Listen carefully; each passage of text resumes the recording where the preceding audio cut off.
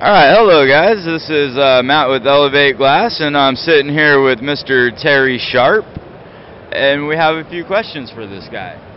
The first question I have for you is, how did you get into blowing glass?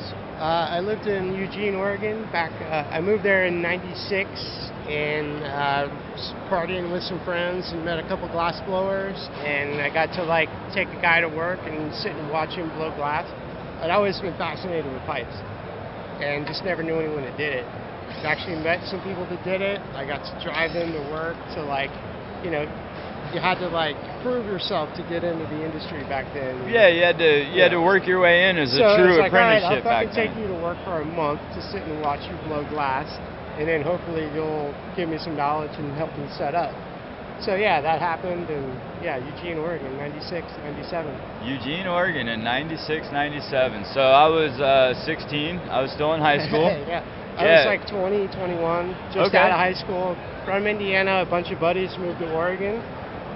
Just because we liked Eugene, we're all Deadheads, did Grateful Dead tour forever. Loved the West Coast, loved Oregon. So I thought I'd go there. Didn't know it was the mecca for glass blowing. The mecca for wooks is what you mean there, dude. Right? For sure. We all have our moments. We do, definitely. So are you still currently out of Oregon? I know you were just in Colorado, correct? I left Oregon in 2000, around 2000, 2001. Okay. Went back to the Midwest. I had some things legally I had to take care of back there. So I went back there and started focusing playing music. So glass blowing was secondary for a long time while I did music stuff. Okay. Have always loved it, always did it. But where are you blowing glass out of now?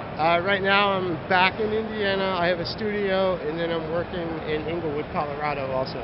Englewood, Colorado, okay. Yeah, my family's in Indiana, and my dad got sick, so it's kind of just helping him out. Kind of taking a break from Colorado, go to Indiana, chill, have a nice studio there. And then if I want to, I can go back and work back. Yeah, you're working out of what, Mean Screens up there in Denver? No, Worm Studio. Oh, okay, definitely. Yeah, I tried to get by there, but that shop's definitely a really nice shop. Yeah. So, who do you look up to in the glass game? I look up to the pioneers that when I started were doing it, like Bob Snodgrass and his whole crew. A few artists from that first batch, Brian Padilla and Yvonne Padilla. Yes.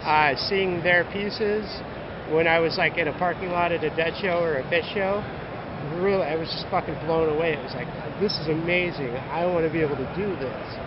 And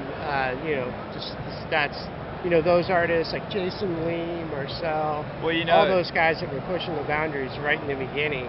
When you're talking '96, you're talking about times when color was kind of hard to come by. Yeah, we had very few colors.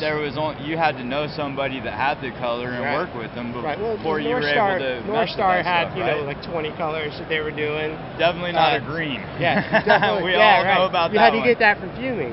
Yes. Then you had to learn the fume game to get the white, red, orange. You could get the whole rainbow palette out of fuming. I learned that right away.